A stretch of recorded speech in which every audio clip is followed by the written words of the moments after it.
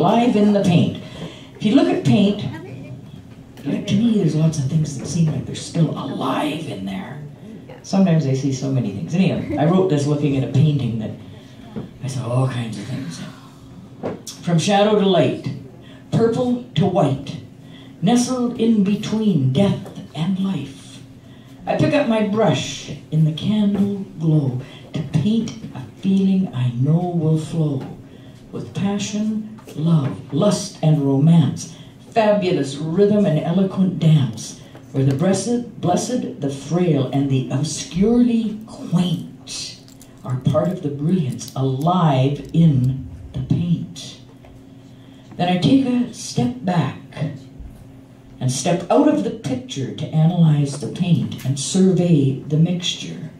I put down my brush and cross the floor, gaze into the mirror that hangs on the door.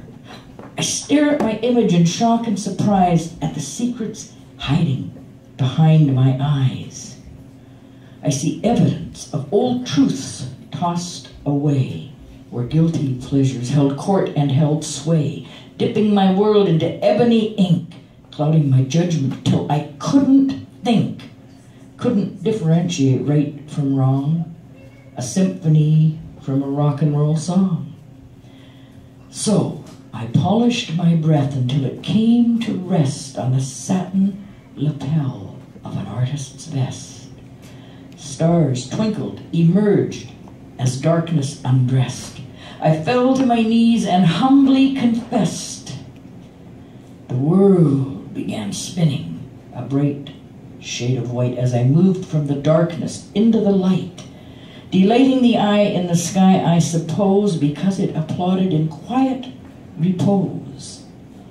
Now, if I listen closely, I can still hear the sound of that one hand clapping, the other one bound.